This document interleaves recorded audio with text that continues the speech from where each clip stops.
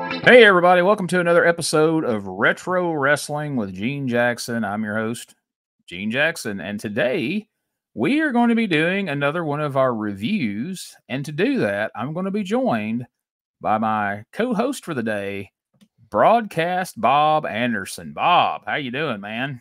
Doing pretty good, Gene. How about yourself? I'm doing well. This show is kind of a little bit of everything. We do interviews on here. We do watch-alongs, and we've started doing some reviews on here. I recently did one with Tyler Peters where we looked at Smoky Mountain Wrestling's Bluegrass Brawl from 1993, and I talked to you about doing some of these, and I handed it over to you, and I said, hey, man, pick whatever you want. Pick a show for us to review. So tell us what you chose and a little bit about why you chose it. Well, I chose anything except for the UWF Fury Hour, because if anybody has seen those things, I'm never watching one of those again. Hurts my soul. Yeah. I actually went back to 1991 for the Global Wrestling Federation. I know it's not the best wrestling we're ever going to watch on here, but I have fond memories. I don't know, I'd have been 10, 11. I don't want to do math right now, but I actually remember going home every day from school, get to my grandma's house right at 4 o'clock on ESPN. This show would be starting. And that was back in the time before we had these territorial wrestling wars that we have today, where you can only apparently watch one show and you have to fight about it on Twitter or whatever. But all I cared about was wrestling was on. I didn't give a... Can we swear on here, Gene? Oh, you can say anything you want. Okay. I didn't give a shit what it was. As long as it was wrestling, I was watching it. You know, I mean... There were 6 WCW shows on the weekend, 3 or 4 WWF shows, and then Global was on every day at 4 o'clock, and I was just so excited. Like, I ran home from school every day to get to watch this show, and, like, looking back on it all these years later, it's not the best show in the world, but I picked this particular episode because it's got a Buddy Landel, Gorgeous Gary Young match that I think is absolutely phenomenal. Not for the wrestling prowess, but just because it's one of the masterclass of healing that you'll ever see. So yeah, that's why I picked GWF to start with. I like it. It's great that, we're in the same age bracket, more or less. And that's how, like, you're when older. I was a kid, I'm older. Let's be honest. I'm a little older, but, when we were kids, if it was wrestling and I knew about it, I was watching it. If there was a magazine and I could get my hands on it, I was reading it. And I don't know. Like, to me, I didn't really differentiate good wrestling, bad wrestling. Like, if it's wrestling and it's on, let's watch it. And 100%. I very fondly remember Global. And that's something, as I've gotten older and did tape trading and all this different stuff, and I've gone back and watched stuff, and I'm like, man, that I remember that being a lot better than this, and even like on a recent Patreon, me and Brian Trammell was looking back at some World Class, and I told him, I said, I remembered World Class being just awesome, but I said, the more I watch of it as an adult, the psychology was very lacking in World Class. Even in the heyday, there's some of the stuff that, with conventional wrestling knowledge, you kind of scratch your head and go, man, that really doesn't play along with what I've learned over the years from the Jim Cornettes and the different people. And so it's fun to go back and look at this, and I'm glad you picked Global. And honestly, we did that UWF series, but me and you had kicked around the idea at different times of doing Global. And I don't know if there's enough there to do a weekly Global show, but as we go along here on Retro Wrestling and we do these reviews as you're available, we're going to look at a lot of different stuff, but we'll probably circle back to another Global show. But to kind of give people a little bit of context, if you don't know, if you're a younger person or didn't have ESPN in your area at the time, I don't know who on earth that would be if you just flat out didn't have cable, I guess. But the Global Wrestling Federation came along. I mentioned World Class. So when World Class gave way to the USWA, Jerry Jarrett bought into the company, and they really just couldn't get Dallas back up off its ass, and basically sold out, went back to Memphis to what they were used to. It kind of created an opportunity there in Dallas at the Sportatorium where wrestling had been going on for years and years and years. And so Joe Pedicino, who is most widely known for having his pro wrestling block in Atlanta, where he put 6 hours of wrestling on TV every week. He had shows from all across the country, and he had his Pro Wrestling This Week, where there was clips of everything from Portland, Continental, the UWF, even the WWF put stuff on there. It was pretty amazing. At one point, it was him and Gordon solely hosting it together, and other times it was him and his wife, Bonnie Blackstone. How did he score her? That's one of the age-old questions in wrestling. Burt Prentice gave a little insight into that in his book. We may talk about that another time. Anyhow, so when Global came about, they basically presented the Global Wrestling Federation as if it was just that. It was a global wrestling company that had been putting on wrestling. It has wrestling matches going on all over the world, champions in every country and continent you could think of. And now, for some reason, they have decided to come to Dallas, Texas. There's also, I think this was even presented amongst the boys, the wrestlers, that there was like this Nigerian, even before this was an email scam, some Nigerian royalty was giving Joe Pedicino $10 million or something to start this thing. Maybe that's where that originated, Gene. It could be. But you know, what I've studied and found out, and like I say, I reference Burt Prentice's book a lot on my podcast. You know, Burt was around during this time and at the launch of the GWF, and most people who have knowledge say the GWF was actually backed by a family with the name of Overstreet. Is a guy who was a big professional wrestling fan. He owned a huge landscaping business in Atlanta, and he knew Joe Pedicino. His mother was rich. She's the one that helped start the landscaping business. And they put some money into the GWF, which was Joe Pedicino and his wife, Bonnie Blackstone, wrestler / booker Bill Eadie, and then the television syndicator who was left over from the USWA, Max Andrews. So they start Global. They go to Dallas, Texas. They put a fresh coat of paint on the Sportatorium, and suddenly the Sportatorium becomes the Global Dome. And as Bob mentioned, what was really unique about it is they put on daily shows on ESPN. So prior to that, you had reruns of Old World Class that was on either day, and you also had old episodes of the AWA. Mm-hmm. But this was going to be Global, providing enough content to put out a show every day of the week in real time, which even by WWE standards today was just absolutely insane to even think of. But they were on ESPN, and they had a few different syndication deals throughout the country. And so they kicked off in 1991, and it seemed like a really huge deal. I remember as a kid, I'm like, wow, what is it? Because it took me a little while, even as a kid, to figure out the Global Dome was the freaking Sportatorium. I got there quicker than some, I guess. But, the GWF featured a good mix of, like, you had local Texas talent like Brian Adias, The Simpsons, Gary Young, John Tatum. And then you had nationally known guys that were, between promotions, Sweet Stan Lane, Norman the Lunatic, Bad News Brown, Cactus Jack. But then you had in this good mix of new stars like the Patriot and Chaz and the Lightning Kid and the Handsome Stranger. So before we move past that, tell me a little bit about your initial thoughts, when you first started watching Global, and the list of names that people I mentioned, maybe something I haven't gotten around to yet. First, I did want to say, if people see me chewing on something or drinking a lot, I have a bad cough right now, so I'm trying to get through this. So I apologize for those things. They did do a good job covering up the fact that it just was the old Dallas Sportatorium. Like you said, new coat of paint. They built a little stage for interviews. Yeah, eventually, when you saw the aisleways, you saw the seating, you did figure it out.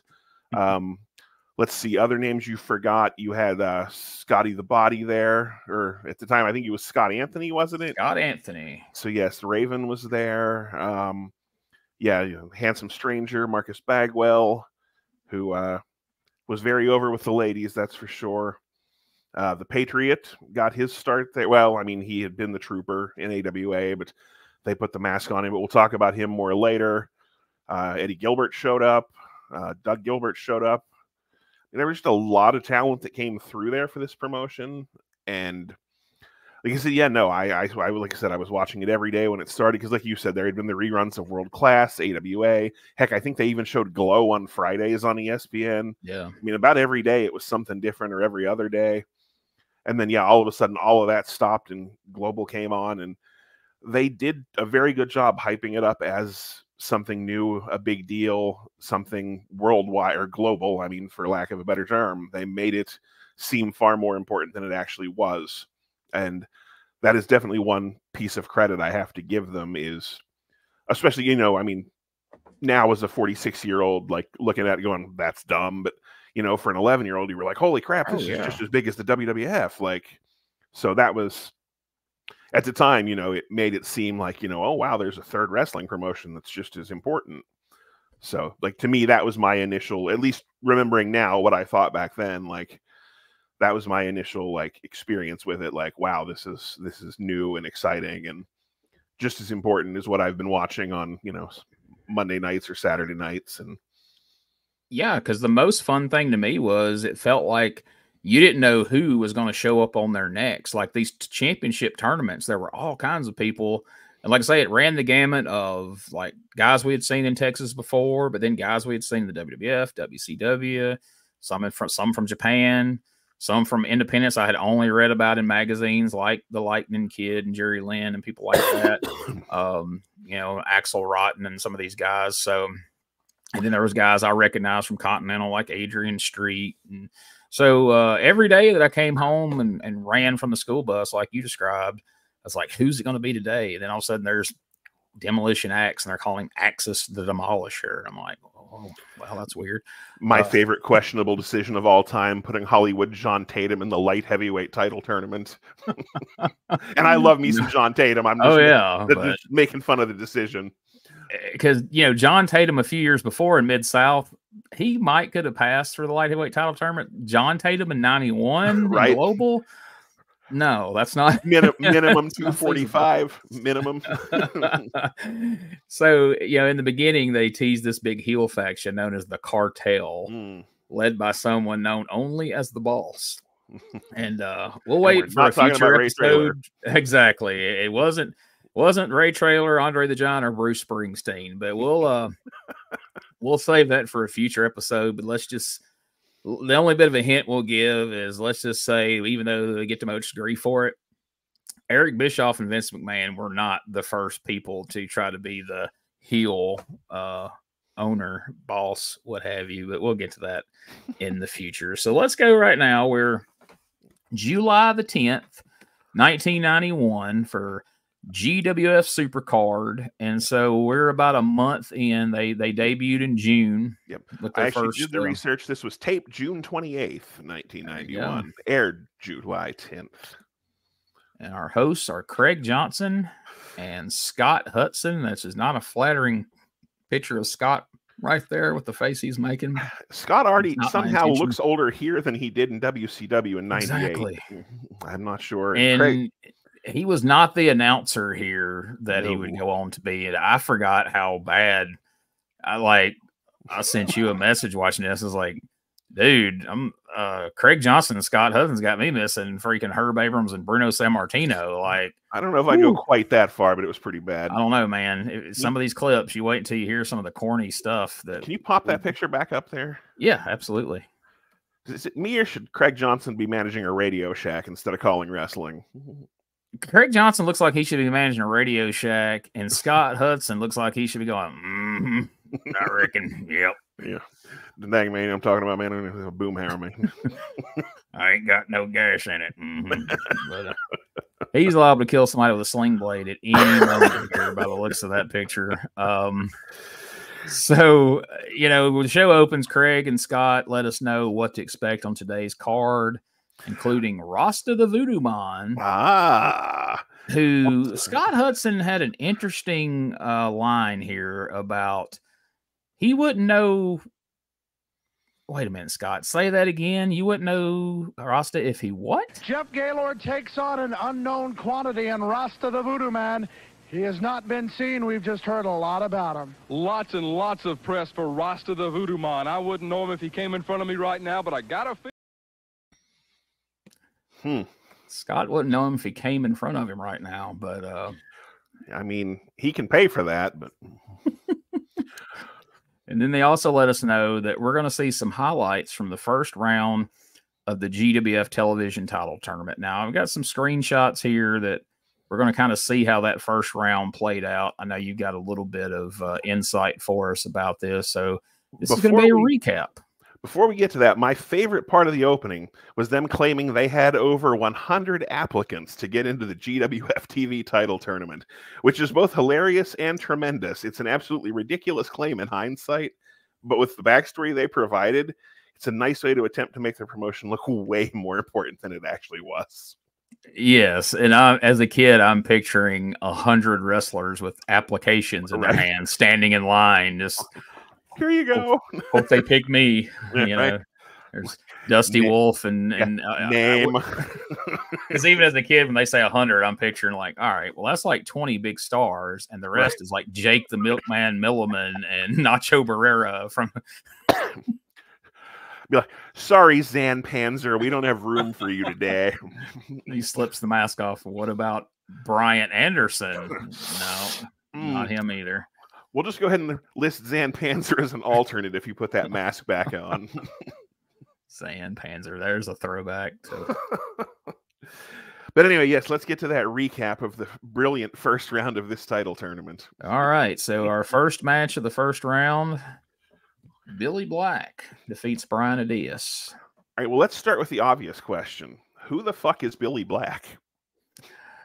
Billy Black was, so Joe Pedicino is from Atlanta, and he had been featuring some local promotions there in Atlanta, which is where the Handsome Stranger came from. New Jack started in the local promotion there in Atlanta. Big Bully Busick started there. So Billy Black was a moderately well-known star in Atlanta around, I can't think of the name of that promotion. I mean, let me rephrase. Like 2024, Broadcast Bob knows who Billy Black is, but 1991 11-year-old. Oh yeah, like, I mean, who? Like, yeah, I know now he fought Sabu and went to Japan, but like back then I was like, why is Brian Adias, who I've at least heard of, not winning this with his Russian leg sweep? Like, but that's the only thing that I looking back on, I'm like, why did they not provide any context to who the hell some of these people were? I mean, I know Joe's throwing them in there because, all right, he's from Georgia. He's good. But we have no idea, like you said, why he's beating Brian Adias. And if I'm at the Sportatorium, I know Brian Adias for a long, long time. What's happening here? Maybe that was their way of showing that, you know, this is the Global Dome, not the Sportatorium. So Brian Adias would have won in the Sportatorium, but this is the, by God, Global Dome. See, we have a stage over there. That didn't used to be there. Right. You see all that fresh paint on the wall? Right. I'll let you talk about Randy Rhodes. Randy Rhodes, baby. It's pretty, if I think it's pretty obvious who that is. I'm not real Thor where he came up with this gimmick, Daddy. Yeah, it was kind of a stretch, I guess. But yeah, somebody's like, hey, you're fat and blonde and curly haired. You ever thought about being a Dusty Rhodes clone? And he's like, no, I can't say I've a idea, baby. But I guess if it's hard times, then I guess I can do it. But he at least could have got some freaking cowboy boots. But that's true. Well, he beat Sweet Daddy Falcone, who sounds like a low-level Batman villain, to advance to round 2. Is this where we need to throw to the old clip from the commentary here? Because that's from this right here. When Sweet Daddy went down to Randy Rhodes, well, this is what the announcers said. Match later on today. Bulldog by Randy Rhodes. You might say good night to Sweet Daddy. Good night, Sweet Daddy.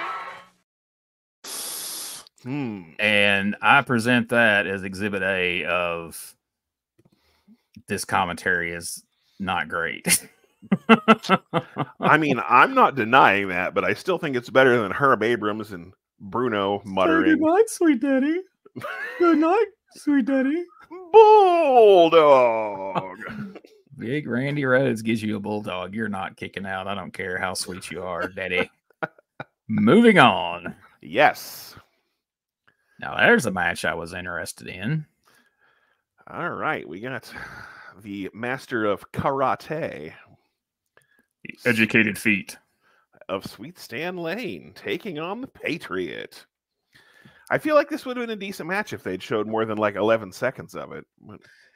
Which makes you wonder, was it a decent match because they chose to show 11 seconds of it? Or so how long did it take you watching this at 11 to figure out, oh, hey, that's the Trooper from the AWA that was tagging with DJ Peterson and was the tag team champion? I can't say that I ever figured it out back then because I didn't. I mean, I watched some AWA, but I don't know that I would have put that together because I really don't remember that late stage Team Challenge Series AWA. Blocked it out, did you? I did. That was some PTSD, I think. Yeah, can't blame you there. It wasn't great. Of course, you know, we did get enough clip to see Stan Lane bust a move here, you know, because not only does he have educated feet, but he has some sweet dance moves to boot. So he is the gangster of love, or was that?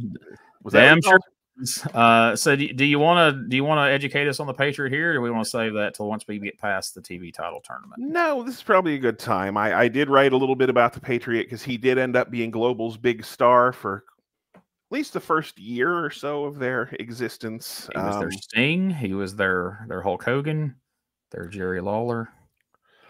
Yeah, and I like Wild Thing Steve Ray. My notes list Lane, we of course all know as a master of martial arts and one half of the second best version of the Midnight Express. And if anyone wants to fight about that, Gene will be happy to answer your tweets. Bring him on. The Patriot is an interesting case of marketing and what could have been. Formerly the Trooper in the AWA, as Gene mentioned, Del Wilkes would be christened the Patriot and made the face of the Global Wrestling Federation. He would go on to win the TV title tournament, and then he would give up that title and win the tournament for the GWF North American title. However, the win was disputed, and he was such a babyface, he actually gave the title back and then defeated Al Perez in the rematch for said title to become the champion. Then Doug Gilbert, who I believe Gene also does a podcast with that you should be listening to, arrived as the Dark Patriot, and the Battle of the Patriots began, which Del lost, and then he left the GWF. He would then have several tryout matches with the WWF and a successful run in Japan before turning up in WCW, where he was part of a successful tag team with Marcus Alexander Bagwell, known here as the Handsome Stranger, as Stars and Stripes, two-time WCW tag team champions. He then returned to Japan after leaving WCW and eventually signed with WWF in 1997, where he quickly found himself feuding with Bret Hart, who was a heel at the time, as part of the Hart Foundation. Wilkes actually got over pretty well in the WWF, wouldn't you say, Gene? Yeah, he really did.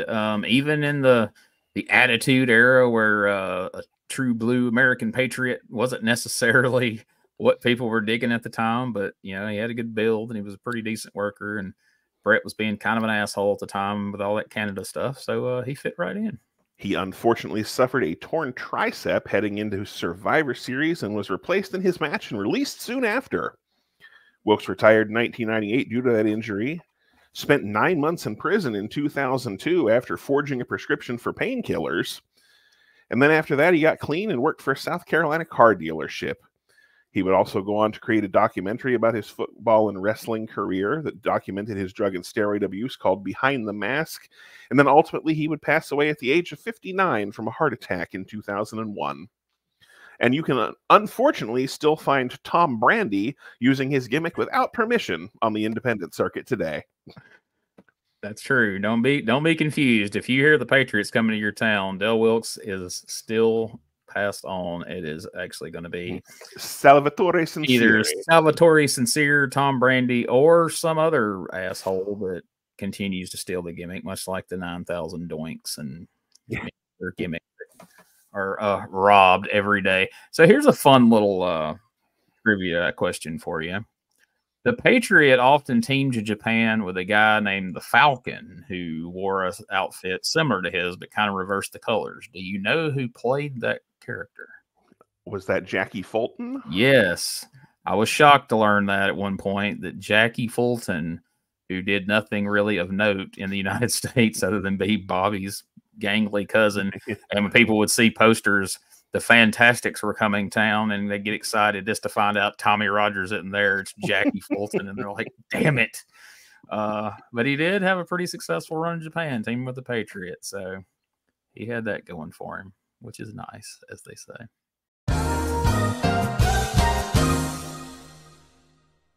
Hey guys, Ray Russell here, curator of the WrestleCopia Podcast Network, inviting you guys to listen to many of the programs here as part of the WrestleCopia brand, including, but not limited to, the Wrestling Memory Grenade, currently covering the 1988 and the WWF project. You can also listen to the Regional Wrestling Podcast, where we talk the territories, whether it's Jamie Ward with Georgia 81, Roman Gomez with the UWF in 1986, or Gene Jackson covering Memphis in 85. 3 projects going on right now over there at Regional Wrestling. You can also listen to the Wrestling Stoop with the legend himself, Bob Roop. Bob goes back in time each and every week, covering not just his career, but countless stories and interactions with hundreds of wrestling names spanning his 2 decades in the business. But that's not all. You can also check out the Puro Wrestling Academy with the professor of Puro Resu, Mr. Dan Ginnity. Dan and I go back in time and cover the history of Japanese professional wrestling in the English language. And you can listen to all of those shows and more, all part of the WrestleCopia Podcast Network, located over at WrestleCopia.com. That's WrestleCopia.com, and anywhere your podcast streaming needs are met, from Apple to Spotify, Pocket Cast, and beyond. And while you're at it, why not subscribe to our social media guys for all the latest goings on here at the WrestleCopia Podcast Network. Plus, I'm constantly adding old school video clips and pictures from throughout wrestling history. You can follow us over on X, formerly Twitter, at Wrestling Grenade. That's at RASSLIN Grenade. Also, follow and like me, Facebook.com/Wrestling Grenade. And why not subscribe to YouTube.com/Wrestling Grenade. So if you're looking to support that next up and coming podcast brand, please consider making it WrestleCopia. Hey everybody, Gene Jackson here, inviting you to check out the Retro Wrestling Review, where each week I'm joined by some great co-hosts who help me review classic episodes of USWA Championship Wrestling, and right now we are doing week-by-week reviews of 1993. But we don't just do reviews, sometimes we get a chance to interview some of the people who were there and lived it, plus do watch-alongs. It's a lot of fun, so check out new episodes that drop every Wednesday at WrestleCopia.com. And to find links to everything associated to the podcast, you can go to USWApodcast.com.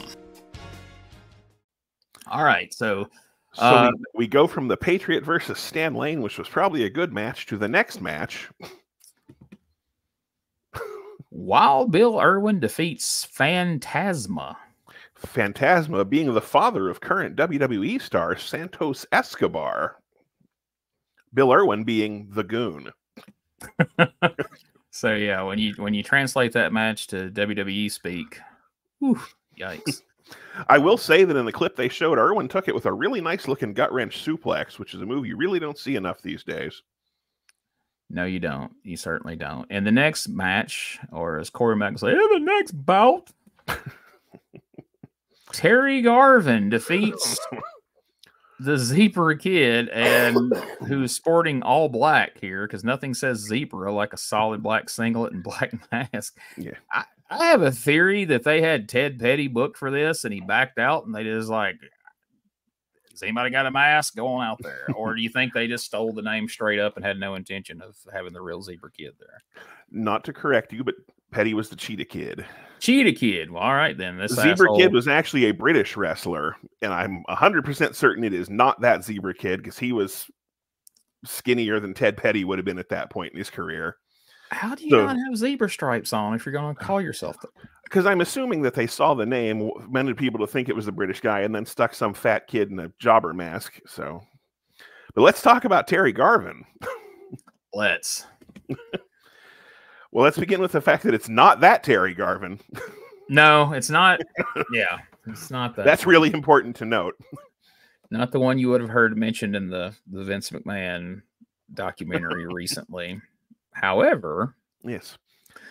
So this guy started out as Terrence the Beauty Garvin. I first saw him in Memphis. He was tagging with Mark Gouline, the Beast. They were Beauty and the Beast. They made their way to Continental, and he did look tremendously similar to Jimmy Garvin. He didn't have the huge bulbous head that Jimmy Garvin had, but he did look like his little brother. And then all of a sudden, Global comes around, and Terry Garvin now has short hair. And eventually, he would shed the name after, because it wasn't around this time when everybody really found out that the other Terry Garvin was not someone you wanted to share a name with in any shape or form. And we find out he's actually Terry Sims. He is. And he was a mediocre worker. He certainly wasn't the worker that Jimmy Garvin was. And I mean, depending on how you feel about Jimmy Garvin, I don't know if that's a compliment or... I think he was the worker Precious was, for that matter. That's but true. I'm sure he's managed to outclass the Zebra Kid here. Yes. So. I'd still say Sunshine's the best worker of the bunch, but you know. That's fair. She's managed to work her way out of the public spotlight, and which makes her smarter than 99% of every wrestler in the planet. Exactly. So are we ready for the next one? Yes. Oh dear. Where to start? Is it Private Terry Daniels or is it Muckin' the Sing? So people, I mean, I had read in magazines for years that, and I had never heard it said out loud, so I always read it Makhan Singh was in Canada in Stampede, and then Norman the Lunatic shows up in WCW, and then I find out, like, oh, that's that guy I've read about in Stampede and seen those pictures of. And so Norman leaves WCW. He ends up in the GWF. And to their credit, he doesn't just arbitrarily show up as Muck and Sing. They acknowledge that this is Norman. They have a little fun with it, actually. And here he's, and this picture is unfortunate for Terry Daniels' picture right here, as he's about to fall into the Bat Cave. The Bastion Booger Bat Cave. I forgot about that, Gene. Thank you. Anyway, all right. By any name, Mike Shaw gets the win here. And what can we say about Private Terry Daniels other than apparently Private Terry Daniels was still working in 1991? News to me, but there he was. Precisely. Still wowing the fans, no doubt. Next. Oh my. Conan Chris Walker taking on Doug Summers.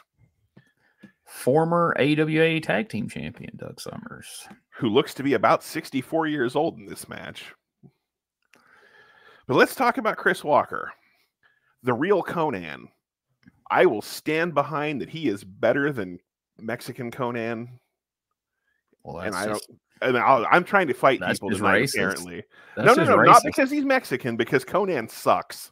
Now, I noticed when you were trying to pick a fight earlier, when you said that the Bobby Eaton and Stan Lane Midnight Express was your second favorite version of Midnight Express. Mm-hmm. You didn't mention that your first favorite's actually Bob Holly and Bart Gunn. That is absolutely true. No.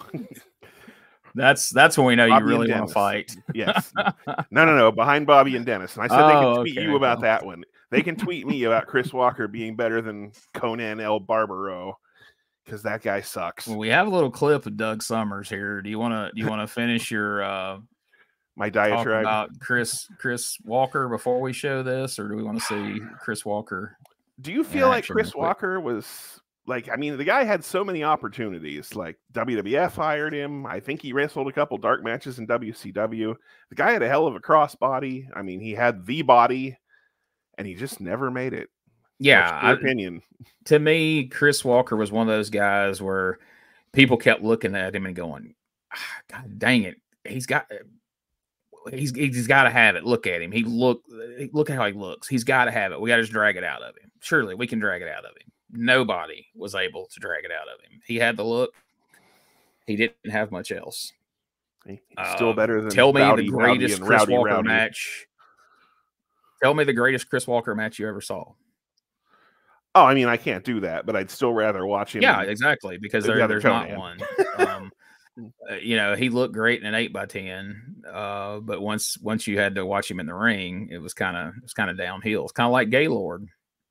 You know, for years people just kept banging their head against the wall, like, this Gaylord guy, we got to be able to do something with him. Look at him. No, True. It's because he was a flaming idiot. But I mean, but seriously though, can you name me one Conan match you enjoyed? All of them. I mean, my gosh, he's a Mexican legend. So is Vampiro. That doesn't mean he's good. Hey, favorite match of Vampiro, the casket match with Sting that immediately followed. My favorite ironic moment of all time, not the sidebar here. WCW Bash of the Beach, the big shoot, Vince Russo, Hogan, Jarrett debacle, where the announcers are going, that wasn't supposed to happen. That wasn't in the script. This is real. This thing has turned real here at the Bash at the Beach. And now we go to a cemetery graveyard match between Sting and Vampiro. I'm like, whoa, way to keep that real vibe going there, guys. Bunch of dummies. All right, show your Chris Walker clip. Right. Take a look here at former tag team champion Pretty Boy Doug Summers soaring through the air with the greatest of ease. And you can tell he had never been on the flying trapeze. God help us. Summers, after that great offensive move, could not keep the momentum to go right out. He looks like he wants to go to the top. He couldn't do it really quick. He had to stop and catch his breath because they've just been going at it so hard. Heavy, and he misses. Nobody home in Conan land. Chris Benoit had lawn darted his own head in the mat every night to that extent. Whoo, that kid wouldn't have seen two. See, that looked like Jesus, Gene. Oh, Lord. I was going to say that looked like Barry Windham had a stroke, but mid dive, because he just went straight down. I watched that clip 4 times when you sent me the timestamp on it, and I clipped it, and I literally watched it 4 times. I'm like, his head drove straight into the mat. I mean, good gosh, I don't know if I've ever seen anybody drive their own head in the mat like that. I don't even know. He might have supposed to have won, but there was no getting up after that. Good Lord. So, well, if this show can't get any worse, next up is Rip Rogers. The Hustler, Rip Rogers against the Hitman. And if you're asking yourself, wow, I don't remember Bret Hart being in GWF, that's because he wasn't. No, I'm assuming this is just a Zebra Kid again with a different mask. But well, he's in slightly better shape, but that singlet may just be holding him in a little tighter because he's got tights and a singlet both. I don't know who that is, but he fell to Rip Rogers. So he did. Rip Rogers hit him with a DDT that would have drove Jake Roberts back to the pipe. So well played. Yes. So we are now 10.5 minutes into this show off from the tournament recap. I just wanted to point that out. I time-stamped that myself. It took him 10.5 minutes to recap the tournament so far. Yes. The only thing that would have been worse than that is if we'd had to sit through. I mean, okay, shy of Stan Lane and the Patriot, was there any matches right there that you would have wanted to see any more than those clips that they showed? And any of those that you actually wanted to see the clips that they showed? I mean, if there was any more of Lucha Doug Summers, I'd have watched that match. But El Pretty Boy. Oh! Lucha.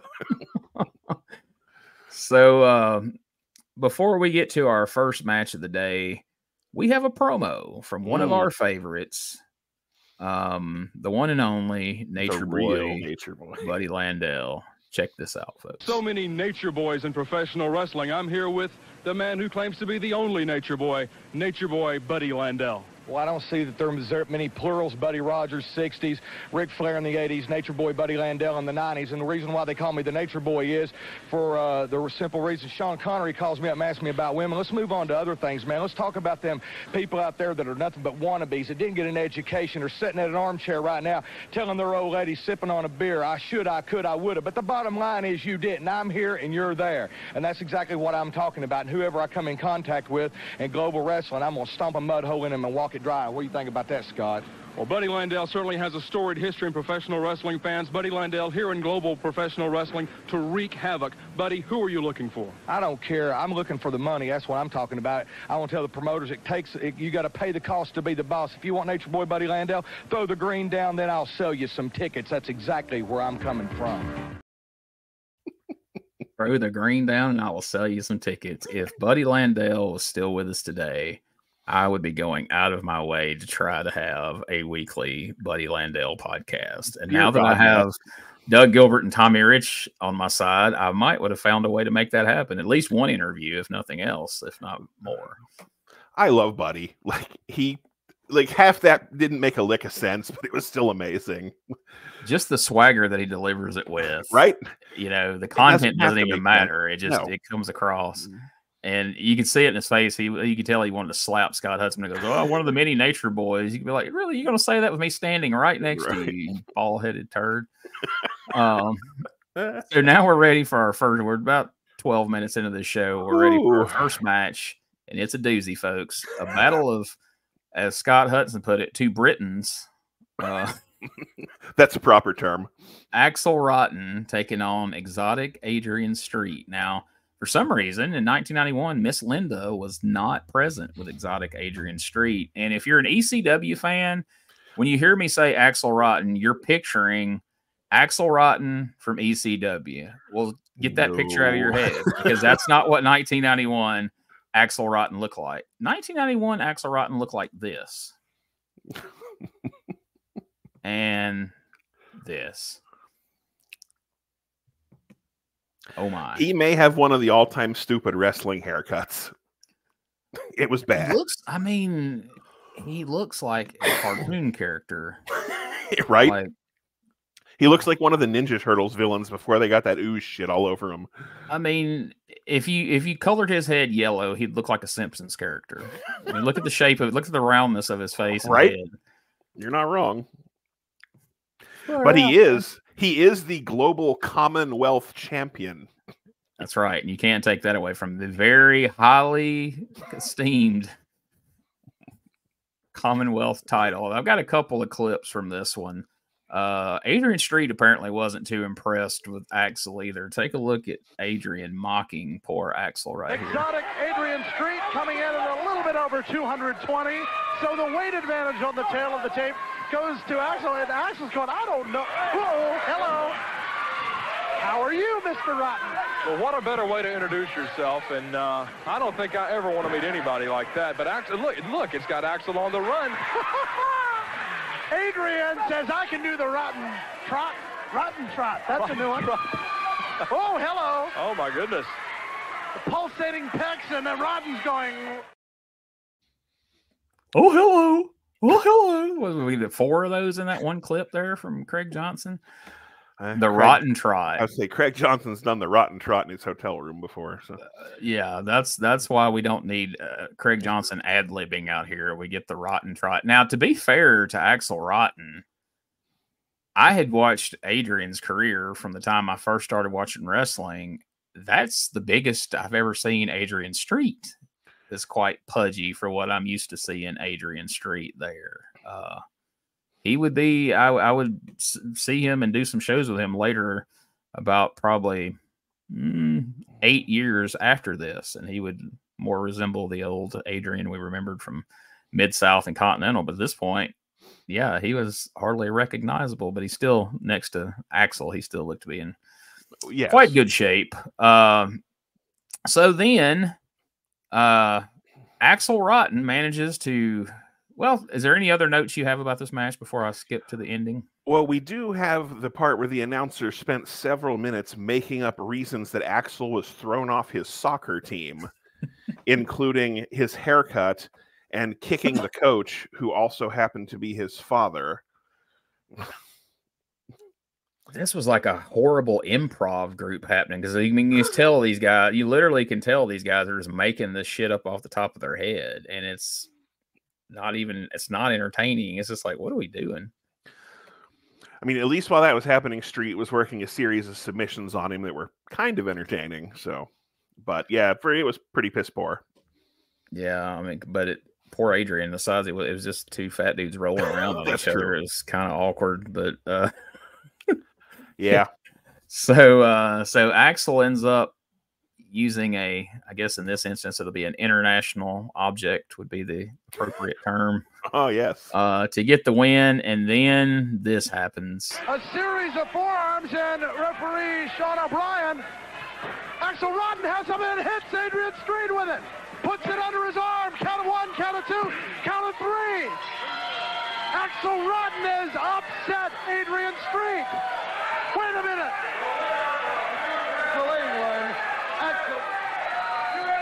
The referee saw before an object. He raised his hand. The ring announcer was already announcing the winner, Craig, and the referee, Sean O'Brien, found the foreign object that Axl Rotten used. He's declaring Street the winner.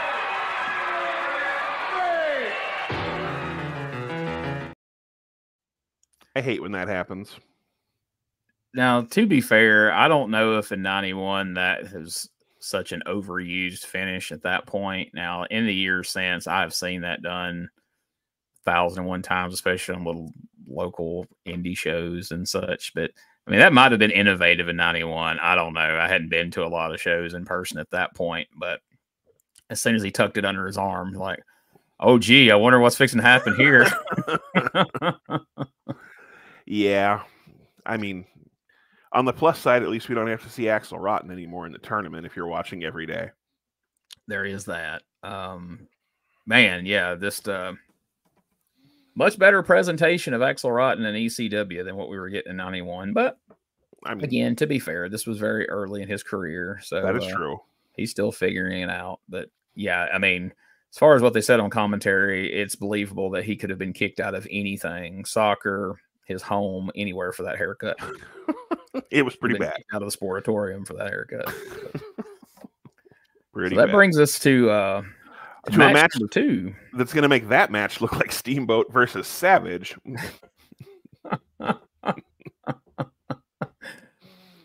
Rasta the Voodoo Mon taking on Jeff Gaylord. Now, so allegedly Bill Eadie's booking this stuff around this time, or had a big hand in it. Like, come on, superstar. You looked around the dressing room, saw those two guys, and thought, boy, I bet if I paired them up, that'd be great. Now, let's do a little. Rasta would go on to become Terry Tate, office linebacker, for anyone who might remember those commercials. That's right. Jeff Gaylord would go on to become a bank robber, for anyone who might have been there that day. Convicted felons. Gaylord does have a pretty spectacular mullet, though, so we have to give him a few points for that. Yeah, and then the match starts, and it all goes to hell. Yeah, for years I did not realize that Rasta the Voodoo Man was Terry Tate, office linebacker, and that he actually has been in a lot of television shows and movies. He actually had quite a acting career when he left wrestling. He was a lot more successful in the acting biz He'd have to than be. he was in the wrestling business. So that was pretty interesting to learn, actually. So let's take a look at a little bit of the action here of Rasta and Jeff Gaylord. Tight you have ever seen? Wow. Look at the body on this guy. He's done more than sling pineapples or whatever they do where he's from down there. He is huge. My Rasta the Voodoo Mon. Talk about two chiseled out individuals in Gaylord. Look at his shoulder, Craig. After that. I threw that clip in because now, granted, I'm a guy that doesn't enjoy present day wrestling, and I like to watch old wrestling. But, you know, when you hear guys my age going, oh, wrestling was a lot better back in my days, a lot more believable. We just saw a voodoo man rub his shoulder and the other guy sold it in 1991. Well, first of all, let's start with the slinging pineapples comment, because I don't think that'd get over today, but we'll move on from there. Yes, wrestling was a lot more realistic back in our day. These kids with their flippy shit is all fake. I mean, Did your shoulder hurt yet, Gene? Yeah. Voodoo. And what's crazy, and I mean, it's not really going to spoil anything to just say this now before we take a look at these other couple more clips. But like, so before the match, Rasta rubs his shoulder. Jeff's like, oh man, my shoulder. But then the finish, Jeff runs shoulder first into the ring post and it gets rolled up. And they mention like, oh, we saw him holding his shoulder before the match. Like, it rammed into the ring post. What the fuck does it matter? Right. If he had rubbed it before the match. And so if you run into steel and you haven't been voodooed, it doesn't hurt. But I mean, you know, I've long since said, like I say, I'll dunk on current wrestling with the best of them. But I mean, you know, you look back in our day, people finished matches with sleeper holds, and we pretended that the only person who could wake that guy up was the guy who did it. He had to slap him right between the shoulders. And if it wasn't the guy who did it, it didn't work. Nobody knew he was dead. People were lying there in a panic. They're like, oh my God, he better wake him back up. He's been out for a dangerously long time. Like, well, why don't the referee just slap him across the shoulders? You know? That didn't work. But, you know, Brutus Beefcake could cut your hair, perform open heart surgery on you, and as long as he didn't slap you on the shoulders, you weren't waking up. You were out indefinitely. Who the hell needs roofies when you got a sleeper hold?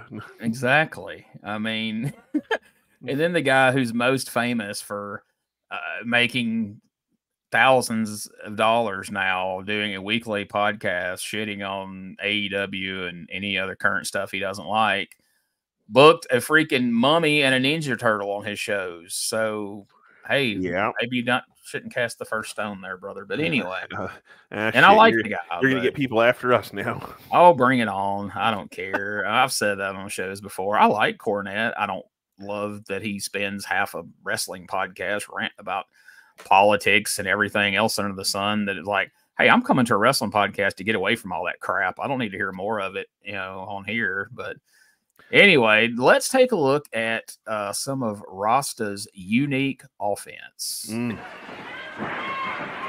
Voodoo Mon steps over, comes down, and oh, right to the chest. The Voodoo Mon goes up, comes down with a leg drop. Holy shit, Hogan wishes he could hit a leg drop like that, brother. That knee, that phantom knee was the voodoo that took him down. Apparently. Exactly. There was voodoo energy coming off that knee. Ooh. So I do want to point out, if anybody actually watches this, Gaylord hits a drop kick. That's probably the best thing I've ever seen Gaylord do ever in this match. So I wanted to give him some credit for that, along with his mullet. And I think Gaylord was as surprised as anybody when he hit that drop kick. Like, did I do that? Did this voodoo guy just make Brad Armstrong inhabit my body? What the hell was that? Maybe that's what happened. Holy shit, I didn't think of that. Brad was still around at that point, but maybe Brad was there watching me. He was like, "Ooh-dah," and like moved. Brad's drop kicking Rasta. Like, I was at a worldwide taping 2 seconds ago. Yeah, maybe that's what happened. Brad was at a worldwide taping and he went for a drop kick and totally botched it and got quantum leaped into freaking Jeff Gaylord in Dallas.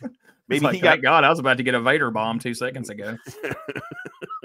All right, so now we saw Rasta's unique offense. By the same token, let's take a look at some of Gaylord's unique offense. Oh, shit.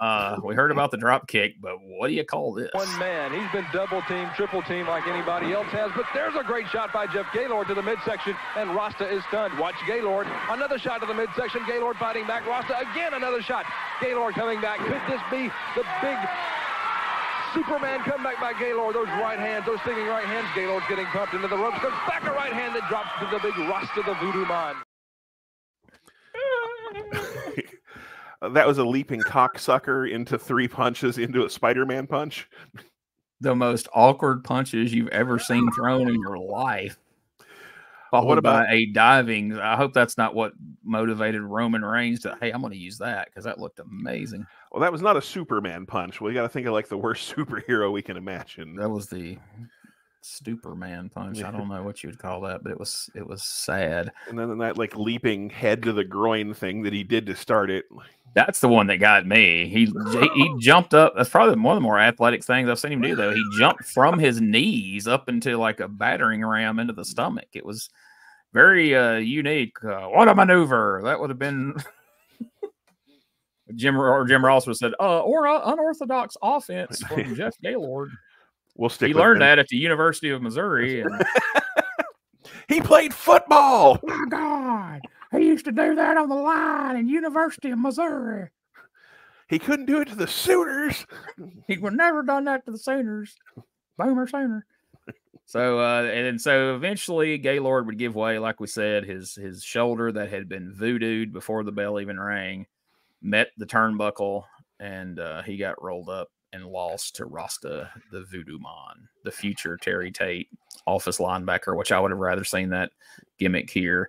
So you can only assume, this being 91, that Papa Shango was born out of this. They saw a voodoo gimmick in Texas and like, well, they didn't do it worth a damn, but that's an interesting concept. You know, maybe if they made him sweat oil from the top of his head and puke a few times, it would have got over. It would have got over because clearly it worked for Shango and the Ultimate Warrior a year or two later. Had to be.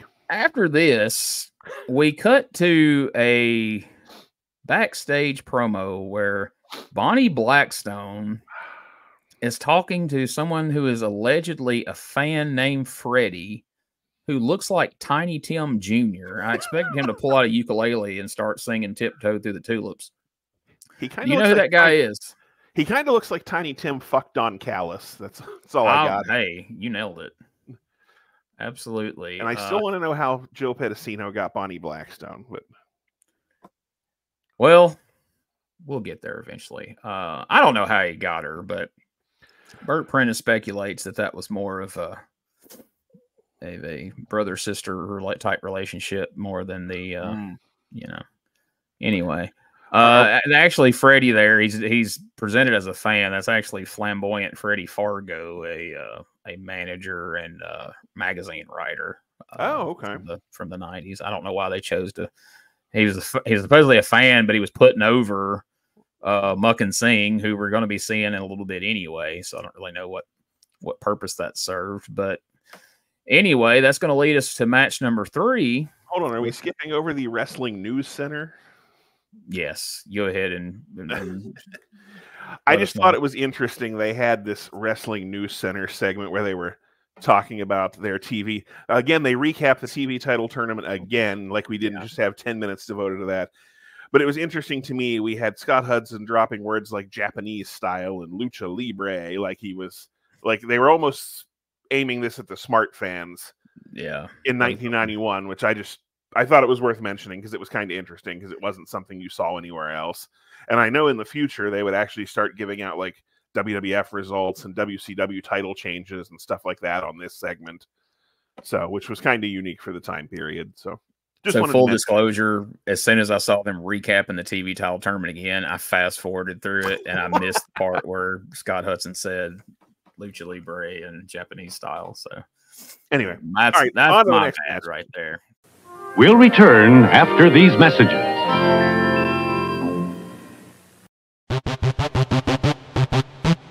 Ladies and gentlemen, welcome to Give Me Back My Pro Wrestling, the podcast that's based on the old school but can still help you find the good stuff from today.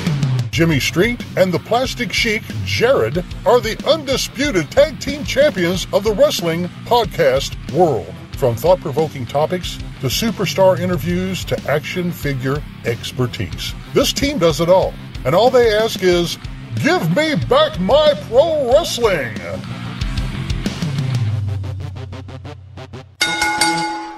Every other Thursday, wherever you listen to podcasts. Hey guys, this is Wolfie D from PG-13. Check out my podcast, Live and in Color with Wolfie D, every Monday at noon. We're talking Memphis, we're talking ECW, WCW, WWF, everywhere that I've been. We even have some great guests, some Hall of Famers on the show with us. Every Monday at noon, Live and in Color with Wolfie D.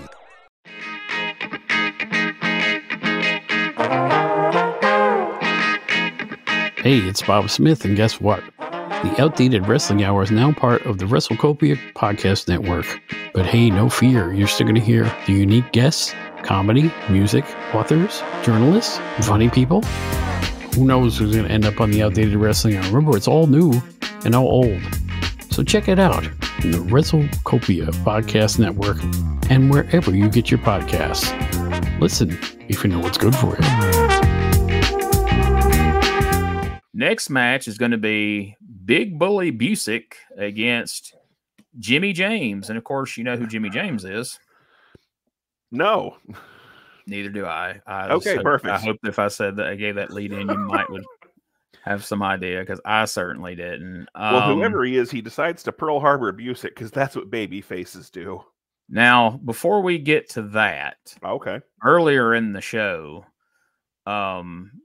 there was this little faux pas from Scott Hudson when he realizes he exposed where Big Bully's actually from, rather than this dumbass hometown that he claims. Let's take a look at this little clip right here. Jimmy James to take on Big Bully Busick from Powerhouse Hill. I'm very, very familiar with Big Bully Busick. He's from Atlanta, Georgia. Well, he wrestles in Atlanta, Georgia. He will never let you forget he is from Powerhouse Hill. I'm very familiar with West Busick. Virginia. In Weirton, West Virginia. Should be Weird Town, West Virginia, if that's where Busick is from. That's going to be... So he realizes right after he says it, like, oh, shit, yeah, nobody, he's not supposed to be from Atlanta. He's supposed to be from Powerhouse Hill. The thing is, this show wasn't live. Right. They could have reshot that. But, I mean, apparently... they had Gene Jackson directing it, and while Broadcast Bob would have been off the side, go, hey, we need to do that. And I'm like, no. We don't reshoot anything here. We're not reshooting shit. Nobody cares where the hell he's from, and nobody knows where Powerhouse Hill in Weirton, West Virginia. I'd rather be from Atlanta than say I'm from Powerhouse Hill in Weirton, West Virginia. Do you have any idea where is that a real place? It is. I mean, is Powerhouse Hill a real place? Oh, I don't know about that. Weirton is a real place. I actually used to work with a guy who Busick was his wrestling coach or his weightlifting coach when he was in high school. And that's a true story. Wow. That was years after Busick had retired. This was probably in the early... I met the guy in 99-ish, maybe early 2000. So this would have been in the late 90s if the guy was his weightlifting coach. Oh my. Okay. Yep. Well, that's fun. I didn't know that he really was from there. I just thought that he really arbitrarily picked that place because it had a place called Powerhouse Hill that he wanted. Well, he may have made that shit up, but that part I don't know. But yeah, Weirton is a real place. Well, what do you know? You learn something new every freaking day up in here. So all right. So let's take a look at one of the moments from this match that is a pretty reverse arm drag from Big Bully. Take a look at this. Chop across the chest. And the chant of Mario rings out. Oh, pretty reverse arm drag. That takes some power in the biceps. Absolutely. One arm. He took a big 240, 230-pound man over in a complete flip with just his left arm. His left arm, and he's a righty. Now gun to your head, you had to describe that reverse arm drag. How many words would have came to mind before the word pretty? How many words do I know, Gene? Awkward reverse arm drag? Yeah, right. Piss poor. Barely applied reverse arm drag. I mean, maybe if he'd thrown pretty much a reverse arm drag in there. I mean, passable. But that wasn't the weirdest spot in the match, though. Like there was. Did you see the part where James is like doing a bunch of piss poor offense on him, and then for some reason Busick turns around and single legs the referee and tries to pin him? Yes. What the fuck was that? I meant to clip that, and I got sidetracked and didn't. That was so weird. I mean, were they trying to act like he was blinded at the moment, or like that was again moments that probably could have gotten cut before it made it its way to ESPN. Yeah, I don't know if Busick was like messing with the ref or I don't know. It was something. So they make it a point to say, because it's not like we're not all sitting home thumbing through our copy of the Global Wrestling Rulebook. But they make it a point to tell us that the heart punch is illegal in the Global Wrestling Federation. Sorry. And then they tell us that Big Bully Busick uses the heart punch, but maybe it's not a heart punch. Maybe it's something else. It's actually called the Bully Blaster. So, Bob, I know you've probably seen a few Ox Baker matches in your time, or you've probably seen a heart punch or two. So take a look at this and tell me if the Bully Blaster looks familiar. He probably wants to be there. Oh, here it comes. Oh, this is it. It's a hard punch, but he calls it the Bully Blaster. Look, he just dropped. Well, what is this? What is he doing? Trying to make it look like a easy pin. Oh, come on. But the man who put Weirden on the map, that's where Powerhouse Hill is, and that's where your winner comes from. So I don't understand. I mean, usually they throw crap like that in to try to get a move over, but I didn't understand the heart punch is illegal. And then they go, this is a heart punch, the Bully Blaster. And then the referee doesn't DQ him or anything. I was expecting like there's going to be like the referee's going to call for the bell because he used the illegal heart punch. But no, he's put him in an awkward roll up that looked like he was about to take advantage of him after having knocked him out. I'm really not sure why he had to finish with that like teabagging lucha pin. Yes. But I'm not sure that was either a heart punch or a Phoenix splash. I'm not sure. Craig Johnson, the panic in Craig Johnson's voice when he flipped him over on his stomach, though. Oh, what? Is he going to fuck him in the ass? He's about to molest him here right on ESPN. I'm pretty sure. I mean, the heart punch is illegal in Global, but I'm definitely sure rape is not allowed on ESPN anymore. Yeah. But, only after midnight. We're on ESPN 8. During the blackout period, can we do that? So, Jimmy James gets bully blasted in more ways than one. And Busick is victorious. So now, before we move on, let's hear from the man who is no longer Norman the Lunatic. Well, let's just take a look. Barney Blackstone back with you again, fans. And everybody around the country and across the globe is asking the Global Wrestling Federation about their stars. Namely, you. Their star, me, Mucka Singh. Get the name right. They're not asking about stars. They're asking about star, me. One of our viewers that was here at the Global Dome just moments ago asked us about you and the radical change once you were known as Norman Lovable. Shut up with Norman. Forget Norman. They should rename this place the Global Dome. Why don't they call it the Mucka Dome or Mucka Chapel, maybe? That would be nice, wouldn't it? What about all the teddy bears? What about all your fans? Teddy bears and toys are for little snot-nosed, sniveling people like you, Blackstone. That's what they're for. Little snot-nosed people like you. So forget the teddy bears, forget the toys. Look at this. It's time to come in the Global Wrestling Federation and show just what I'm made of. Nobody leads me around. Nobody tells me what to do. I just destroy and hurt people. And you know something, Blackstone? This is the last time I want to see you. Couple things. Can we rename this the Mucka Cast? We if we were going to be calling his matches every week, we'd have to. I always saw it spelled in Stampede, Makhan. They had it Muchan. They spelled it exactly the way they said it. Number one, I think there needs to be a rule. If you're a male wrestler and your boobs are bigger than the female who's interviewing you, you have to put a shirt on. Just non-negotiable. Unless you're Abdullah. Okay. I agree, then. We'll make an exception. But second of all, when you hear people talk about the great promo guys in wrestling, Dusty Rhodes, Ric Flair, You never hear Mike Shaw mentioned in that. I wonder why. Maybe he just didn't have enough airtime. Yeah, I mean, maybe as we move along here in Global, if we get to watch some more stuff in the future, hopefully we'll get to hear some longer promos, and hopefully he'll have a top on next time. It's very distracting. But we've gone through the whole show at this point. We're almost to the main event, Bob.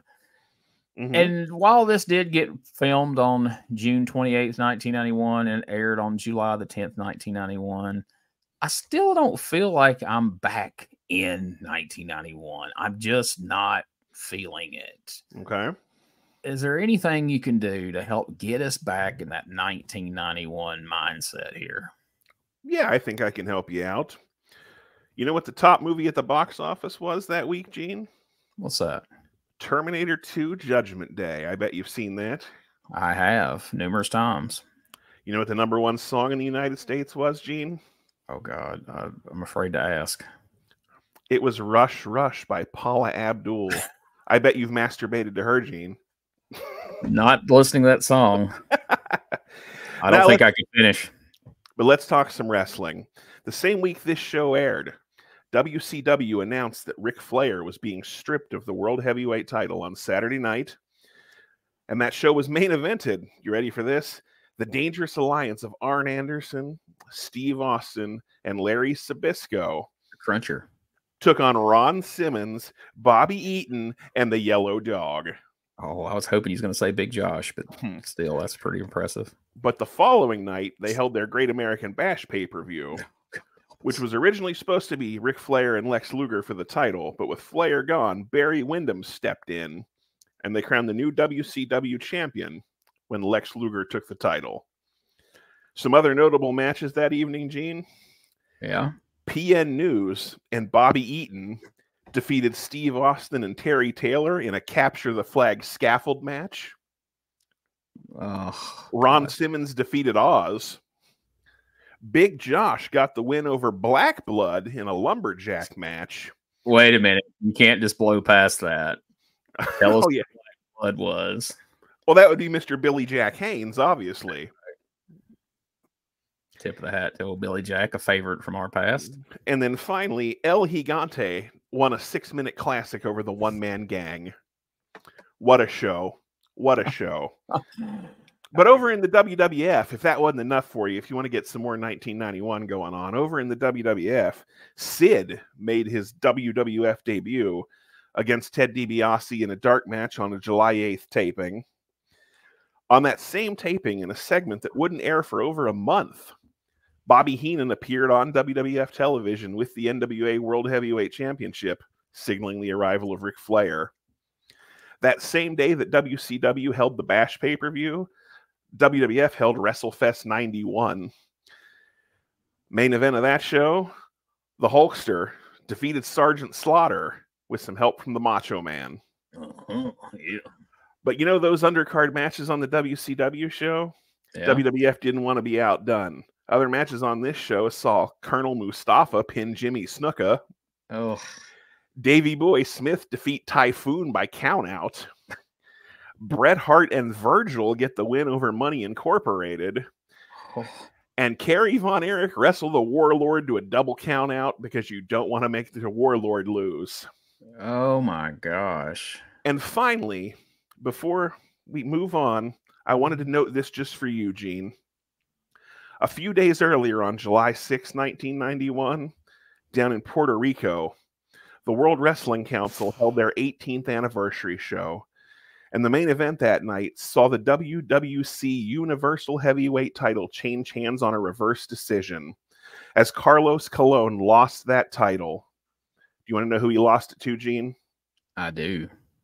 Dino Bravo. Oh, I will find footage of that so we can do a watch along of that. That would be tremendous. I know you love you some Dino Bravo. Oh man, that youngster Carlos Colon is always one for a good match. Yeah, that kid's always going to put a banger on, as the kids say. If it wasn't all the way on the other side of the room, I would grab my Dino Bravo action figure and hold it up proudly here in front of the camera. I know you love you some Dino. I actually have that too. That's not a bluff. I actually have that. Right? I truly think the only reason you bought that action figure, so if you ever run into his daughter, who you saw on Dark Side of the Ring, you'd be like, look, because she was kind of hot. Anyway, for that last little bit of 1991 nostalgia, let's take a commercial break, Gene. Okay, let's see what Bob Anderson has up his sleeve. We all know, if you're a fan of the OWF, we know that Bob is a connoisseur of old school commercials, and he can pick them. So let's see what's up. We'll return after these messages. I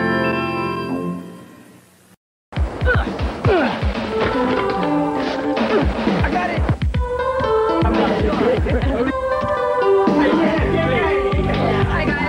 Hey, we got some soda. OJ, purple stuff, Sunny Delight. What's in this? Tastes like orange and tangerine. Yeah, lime. Some healthy junk too. Whoa. What are you doing? I'm thirsty. What? Problem, guys? No. Way to be Mr. Jackson. Come on. Yes, Sunny Delight, the good stuff kids go for. I want some more. The Unmen are back for revenge, and they want Swamp Thing. Weed Killer's poisoning Swamp Thing's home. Who can save it? Swamp Thing! Nobody poisons the swamp trap. I live here. It's feeding time for my Venus flytrap. Ah! It won't stop me. Is this the end of Swamp Thing? No! My mighty Bog Rover will put an end to you. Fire! Swamp Thing, guardian of the earth. Swamp Trap playset, Bog Rover, and figures sold separately. Ronald McDonald in a new do. Hey, maybe I could use a new hairstyle. What do you think, Bertie? Let me try a few things. Oh, cool.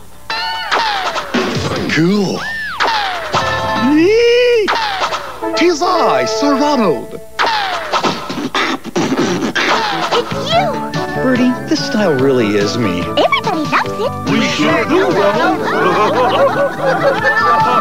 Nice dude. Folks, it is now time for our main event, so let's head down to ringside here. All right. Let's sound down just a little bit. I don't need to hear that much Craig Johnson. And I'm so used to seeing gorgeous Gary Young as a heel. It's a little weird seeing. All right, well, hold on. Shenanigans are starting. Look at him blast the referee. And then immediately tells the referee he did it. I love it. James Beard's like, why did you hit me, Gary? That's what I said.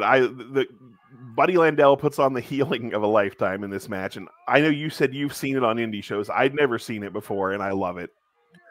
Well, that's the great part is, like, I've seen it on, like, house shows, spot shows. Like, I've never seen people do it on television. And that's what's great about it is, like, Buddy seems like a genius, like, because most folks had never seen it unless they seen somebody do it in person.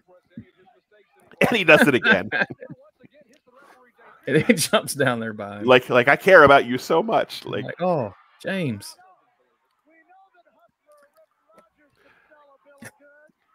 Are you okay, buddy? And then he just fixes the hair.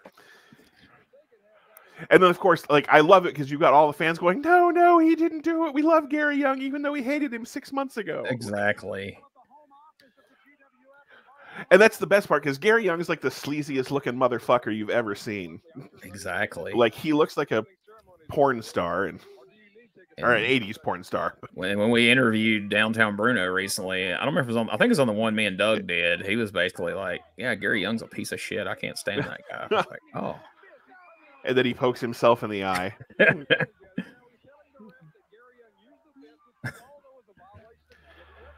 Like I said, I absolutely, like, I've shown this match to so many people after I discovered it. And because I obviously didn't remember it from when I was a kid, but when I was rewatching some Global as an adult, I was like, holy shit, this is the best match ever.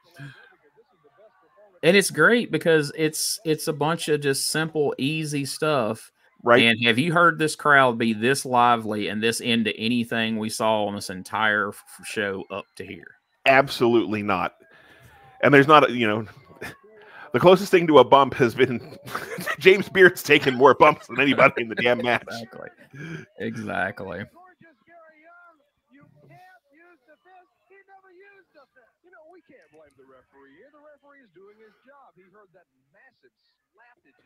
All right, here we go. Oh, we'll do some moves, I guess. We're 4 minutes in.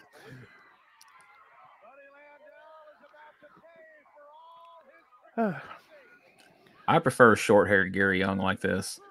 Really, I always like this easy-looking mullet.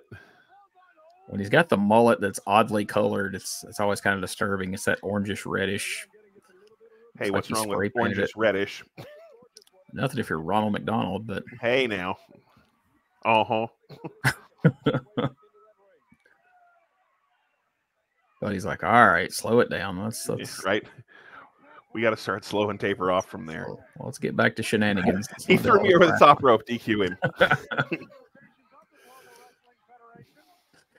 James Beard's like, I actually saw that one, buddy. I can't exactly. And of course, Craig John, that's not even a rule here in the Global Wrestling Federation.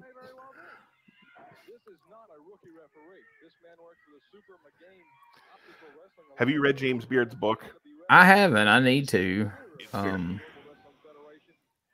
I've read a lot of good stuff he's written online over the years and everything. And you always know he's an authority in the ring because he has the biggest freaking patch of anybody on his referee shirts at all times. Oh. That's another thing I love about Buddy is like he just lays in the simplest stuff, but he always makes it look like he's killing people. Yeah. That and how has no one ever stolen that corkscrew elbow drop? I know, all these years later, and nobody has stolen it. You think somebody would, right? It looks spectacular. I don't know that anybody really could apply it quite like he did, though. That's true, but I'm just surprised no one's even tried. Yeah, not on television anyway, where we could see it. And Buddy hooks the cravat, which not normal to see back in '91. Young Chris Hero must have been watching. So on an upcoming episode of Dangerous Conversations, we're going to be talking about the Memphis Mafia, which of course is Doug Gilbert, Eddie Gilbert, Tommy Rich, Brian Christopher, and Buddy Landel. So I'm looking forward to hearing some of Doug and Tommy's stories about Buddy. Dear Lord, what a group. I know, right? Love this spot too. Yes. Don't let him hit me. Take him down by the hair. Just classic heel stuff. I mean, right? And like I said, it's all so simple, and the crowd is eating it up. And I'm not an anti like what the guys are doing today. Like I don't watch a ton of it, but you know, if it gets over, it gets over. But like, yeah, these guys don't even have to. I mean, I guess they're leaving their feet, but you know, none of these bumps are killing a guy. None of these bumps. It's just so simple and. Like I said, the fans are eating this shit up. And I still think, I mean, maybe not these exact spots, but this kind of stuff can still get over today.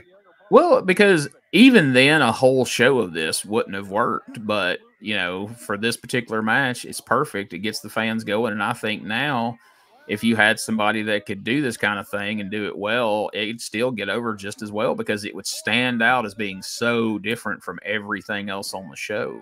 Exactly. Exactly. That's why I think, I mean, it's in a completely different vein and not to go completely. That's why I think like for a while there when guys like Timothy Thatcher and Sabre and Gulak and all those guys were doing like the British spots and stuff like that in the middle of like the high spot shows. That's why I think they were so unique and that was getting over there for a while. Like, cause it was just, they were slowing things down and doing completely different stuff. And not that that's the same as this, but you know what I mean? Well, and honestly, in the beginning, when he was going out of his way, trying to be such a heel, old school heel, I really hoped that MJF was going to be more of a Buddy Landel kind of heel and do this kind of cheap heat, you know, just straight up heel stuff and not veer off into what he became. And I don't think there's any coming back from that now. No. But I think if he'd have kept it simple and played to his strengths and done these kind of cheap ass things, and it would make him a bigger heel because when you're on a show full of high flyers and all this crazy stuff, and then he's doing stuff like this, it would stand out even more. And there we get the victory with a foot on the rope. Immediately with a foot on the ropes. I love it. And no, I agree with what you're saying 100%, but now he's just all about the, you know, using the swearing and shitting on the football teams and which I think is like, that's fine for once in a while cheap heat, but not every freaking time you're out there cheap heat. So Exactly. But anyway, back to Global. Yeah, no, like I said, that match is so simple, and it's just such a, and it's not something Buddy couldn't do that match every week, but for a first round of a tournament to come out there and just completely bullshit cheat your way through, beautiful. And I think, to your point, a guy like Gary Young, who is synonymous with being a heel around there, if somebody maybe was checking back in, they hadn't seen Global, or they hadn't been around Texas in a while, it really spelled it out who was the heel, who was the babyface. There was no question that Buddy's the bad guy and poor Gary's getting the shaft. And so when you first sent me that match a couple of years ago, and I sat and watched it, and I was like, oh my gosh, I'm like, yes, that's so awesome, because Buddy's using all this old school, like Tennessee spot show stuff, but he's using it on TV, and it's brand new. But the thing that stood out to me even more so, because I kind of just watched that one match, but watching this whole episode in succession like that, it's like nothing else on this show came close to getting the kind of reaction. That crowd was into that match the whole time, and everything he did, they were on their feet and he's cheating, and That's so. If you look at the whole taping, because I think they taped most of the first round of the tournament in the same night. If you even look at like everything they did, like still nothing looked like that. I mean, because like Patriot and Stan Lane was about the only other good match in the first round, and nothing else had that kind of. I mean, I'm sure there was some like eye pokes and cheap shit here and there. But nothing had that level of. So it completely stood out on its own. Absolutely. Because there were other power matches and other, this bullshit and that bullshit, but that match was perfect for what it was. And because and not to spoil in case we do it again, but Buddy ends up going to the finals of the tournament, and just working that way throughout makes him the perfect foil for the Patriot at the end. Oh, exactly. Because, the Global did some things well, and they did some things poorly. But one of the best things they did was the Patriot character, and the fact that the Patriot would I don't want to win a match this way. I don't want a cheap victory, and so like you say, you've built Buddy up as just the ultimate low-down rule breaker. And then Patriot's the upstanding patriotic citizen who's going to do the right thing. I mean, it's a match made in heaven, And the interesting, Global's tournaments were set up weird so that the final round came down to 3 people. And it comes down to the Patriot, Chris Walker, and like I said, because I don't know that we'll come back to the TV title tournament. It comes down to Patriot, Chris Walker, and Buddy. And they do a coin flip. So, of course, Patriot and Chris Walker wrestle first. So Buddy comes in fresh as a daisy. And then, of course, immediately starts cheating. So Patriot has to fight back the ultimate odds to win. And, it's the perfect ending to the tournament. So, that's a booking job well done there. And again, another thing I think is missing from modern wrestling. But yeah, they built the Patriot character really well. I liked them, and not just because that I do a podcast and have gotten to be friends with him. I like the Dark Patriot being the antithesis of the Patriot, and the way they worked that. I liked it when Bruce became his manager. I thought he was, a good despicable heel manager, and I thought him and Doug paired well together. There was a lot of weirdness, like you said, though, with Patriot coming and going, and he had to leave and go to, Dark Patriot won the title initially because Del Wilkes had to go to Japan, so they had to get the belt off of him and get him out of there for a little bit. But they worked around all that stuff as best they could. And that's one of the things I thought they did well. Now, there's plenty of other stuff you could sit and pick apart and be like, why did they do this? But they did that well. Like I said, there was every day it was fun to come home and see just who was going to pop up on my television. Oh, yeah. UWF ring. And some guys who went on to be huge stars passed through there. Some guys that had already been huge stars and was kind of on their way on the downward slide of their career. And I'll always remember, seeing the Lightning Kid and Jerry Lynn and some of those guys there, and then to see what they went on to become. Just I don't know. It's a cool spot in history. Like I say, I've tried watching large doses of it, and I can't sit and watch a bunch of it. It wears thin after a little bit, but right. places, and there's enough good stuff that I think that we circle back to it from time to time and cherry pick certain episodes here and there. There's some good stuff to maybe maybe next time we'll circle back to some with some Black Bart and some John Tatum, just for some real down home Texas vibes. Exactly. Anytime we can get us a good old dadgum Black Bart promo. And whether it's global, or maybe we maybe for, you know, maybe even some Patreon or something, we may dip back into some Mid-South, but I'd like to see some John Tatum and Jack Victory absolutely at some point. And that's just kind of what these shows are, folks. It's just me and my friends going back, watching shows that you know, we enjoy, or stuff we want to go back and have an excuse to go back and relive, and then get on here and talk about it. Sometimes I kind of like this format. We've been kind of doing this more on the USWA one as well, where we review most of the show, then we'll pick one match that we'll watch rather than just watch and talking over the whole show. So, you know, if there's a match on there that we want to watch, just like you did Buddy and Gary Young there, that may be how we do these in the future. So, and if you're watching this, if you're enjoying it, if you're liking the reviews, and I have been getting a lot of good feedback from, we got a lot of regular listeners that follow the USWA episodes every week, and they message me and they tell me what they like, and you know, what they're looking forward to coming up. Oh, wait till we get to this week when so-and-so's there.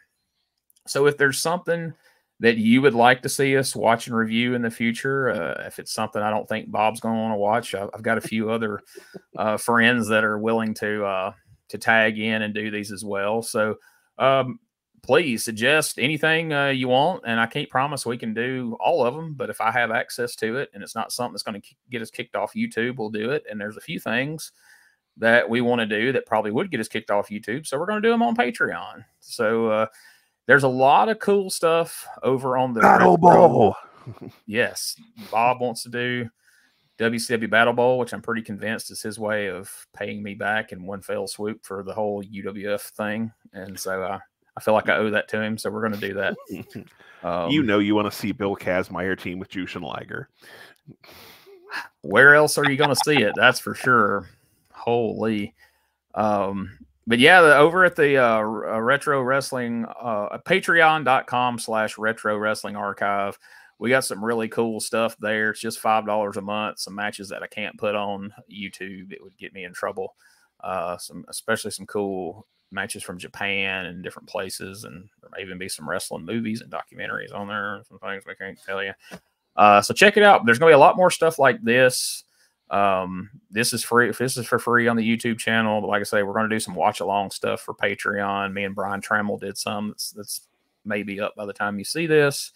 And me and Bob's going to watch Battle Bowl. Who knows what other shows that we've talked about over the years that we've never got a chance to sit and watch together. And it's not like, just if you're not familiar with the watch along format, it's not like we're doing play by play over an old show. It's basically just a backdrop for us to have discussions about the show and the people on the show. And that usually leads into, you know, well, you remember when they were there, and oh, did you ever hear this story about so-and-so? And so a lot of other stuff comes to light. So it's not like you just hear, it's not like we're playing Tony Schiavone and Jesse Ventura over Battle Bowl, or whoever did comment. That's probably not who did commentary on that show, but you get what I'm saying.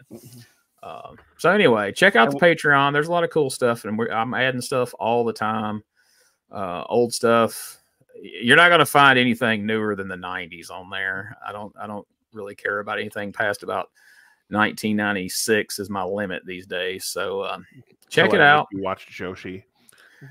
Yeah, we're gonna kind of go outside the realm of our scope of retro and watch some Joshi wrestling just for Bob. I'm just making you watch it because I know you don't like it. Because I'm just willing to watch it just to show you that I'm willing to watch it, and then afterwards I can tell you is like, yeah, why the fuck do you watch this stuff? Like, you don't want to just look at chicks. There's other means that have been watching Japanese wrestling, but I guess the wives aren't as forgiving if you can bill it as wrestling. You know, why do you watch that wrestling without your pants on, Bob? But anyway, I guess that's got global covered for July 10th, 1991. Is there anything else you want to put on as a kind of a bow to wrap this one up? Can't think of anything else. Like I said, I really like the main event of that show. I think Global's a fun callback. It was definitely a interesting concept that probably didn't pan out like it should have. The Nigerian royalty turned out not to be real. Who'd have thunk it? So, and Nigerian royalty, they never come through for you. They have so many. They come through with all those promises, but they never deliver. Please ignore the fact that we cannot spell Nigerian or royalty. So. They're like Chris Walker. There's so much potential there, right? It just never pans exactly. out. Bless their heart. So we're going to try to have Bob on at least about maybe once a month to doing these things, maybe more if we can twist his arm. But he's a busy man, so if we can get him on here once a month, we're going to call it a win. Any idea what you think you might want to watch the next time? We're not going to hold you to it, but just is there anything rattling around in the back of your mind that you're going, you know what, that'd be fun for us to cover? Other than the show we want to do for Patreon, maybe we'll give the AWF a try. Watch some round system at play. So it's true. My friend Tommy Rich is on there, and the Freebirds at the tail end of their career are on there some, and Greg the Hammer Valentine. Tony Atlas is on there. Oh, thank God Pat Patterson's not there grabbing his pecker, but he does have to use a cell phone. But anyway. AWF's interesting. We may have to do that though. Sergeant Slaughter and Tito Santana and Ken Resnick and had a lot of stars. Give them that. Did. They had a lot of stars, but just not a lot of good ideas. So did a lot of other promoters that just couldn't figure out what to do with them. But anyway, thank y'all for joining us for this review of the Global Wrestling Federation from 1991. Like I say, we'll definitely revisit it in the future. I even want to, at some point, kind of dip towards the end and see maybe some Ebony Experience matches. Rod Price and Tugboat Taylor. We may see Tugboat Taylor. We may watch a bungee jump match or Maniac Mike Davis. As the moon Broadcast Bob has flashbacks of UWF in his head. And also, while Broadcast Bob is here, I feel like this is as good a time as any. Remind folks, right here on the channel, here on YouTube, go back and check out OWF Worldwide Wrestling. It's a fun show. It's comedy, it's parody, it's bad wrestling with fun commentary. Broadcast Bob's on there. I was on there towards the end. There's some goof named Whitey Jenkins that's on there through most of it. But it's a good time, and we spent about a year doing it, and there's 52 episodes to prove it. And we hope you check it out. Like I say, it's right here on this very channel. All you got to do is search OWF Worldwide, and it'll pull up. And the first few episodes are a little rough, but we promise you it gets funnier. There's old school commercials every week. Yes. We tried. We really tried. Some commercials paid off the whole episode, even if you didn't like the wrestling. Oh, the wrestling sucks. We'll tell you that up front, but we did our best to make it funny. And I think we succeeded most of the time. And we usually did really well around the holidays. Some of our holiday specials are usually pretty fun. Oh, yes. Specialty gimmick matches. And the 4th of July episode was brilliant. 4th of July episode may be our masterpiece. I've refused to say chef's kiss because I want to murder people that use that term, and you know that very well. But defiantly. Wham, we are done, folks. So thank you for checking this out. We will see you again real soon. Next week, as a matter of fact, for more Retro Wrestling with Gene Jack.